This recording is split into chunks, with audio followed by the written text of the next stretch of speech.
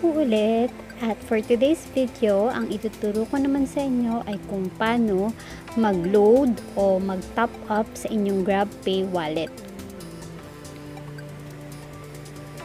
I-assume natin na meron na kayong account sa Grab bago pa natin ito gawin. Tsaka may mga videos naman na available sa YouTube na nagtuturo kung paano gumawa ng account sa Grab. So, start na tayo. Siyempre, open natin yung Grab app natin. Ito palang GRABPAY wallet. Kasi, usually ang ginagawa kong pambayad, cash. Kaya lang, 'di ba, lalo ngayon, hindi tayo makalabas. Tsaka, maganda na rin yung, minsan di tayo gumagamit ng cash pangbayad, tapos dito na lang sa account kasi minsan hassle pa yun, dahil minsan walang panukli si rider, tsaka iwas na rin ng contact sa isa't isa, diba?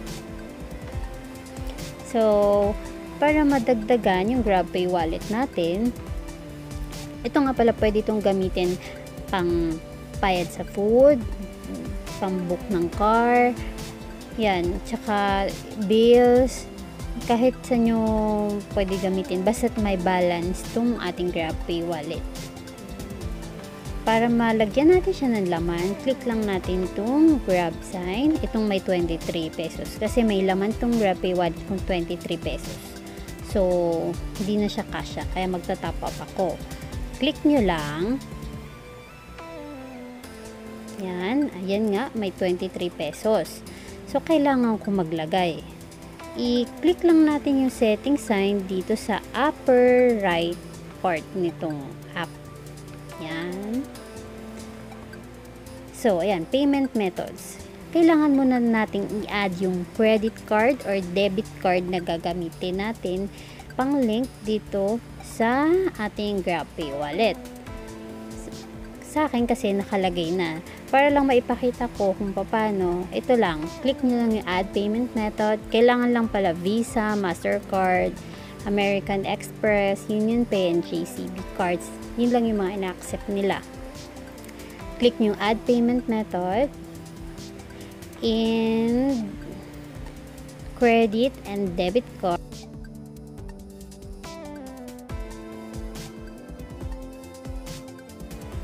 Naka-link na yung card nyo. Paano na kayo maglalagay ng pera dito sa inyong GRABPAY wallet? Ganito siya. Hanapin nyo sa baba. Ito, cash in. Yan. Or pwede din dito, yung 3 dots dito sa may GRABPAY wallet. Ito. Yan. Cash in. Click nyo lang yung cash in. And hanapin nyo, diba nakalagay, auto top up, bank methods, in-store cards, driver using cash. Click nyo yung cards. Yan. Select a top up value, sabi, enter at least 200 pesos. So, para maipakita ko lang to, mag-enter ako ng 200 pesos. So, kanina, ang laman ng GRABPAY wallet ko, 23 pesos, diba? Ayan, may 200 pesos. Tapos payment method, ito, kiklik nyo lang to kasi sa akin meron na. Yan. Yan. Pipili lang kayo doon sa nilink nyo na card kung saan yung saan kukuha ng pondo pang top up dito sa GRABPAY wallet nyo. So, ayan. Tapos yung summary, nakalagay daw 200. Okay na. Iko-confirm ko na siya.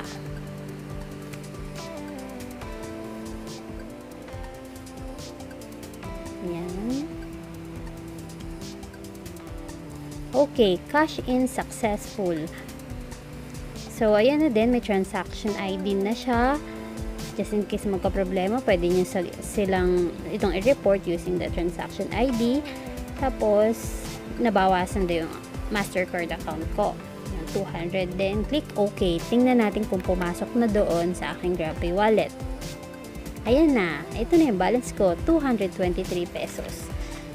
pwede nyo na yung gamitin, pambayad sa GrabFood, o kaya sa GrabCar, sa bills. Pero syempre, depende sa inyo kung saan nyo siya kakailangan.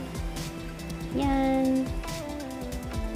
Sa akin kasi, mas convenient sa akin ngayon ng GrabPay wallet. Kasi minsan, meron din silang mga promo or minsan discounts, mga ganun, pag nag-order, pag ito yung pinambayad mo. So, ayun, sana may natutunan kayo regarding dito sa kung paano mag-load or mag-top up ng inyong GRABPAY wallet. And thank you for watching. Bye!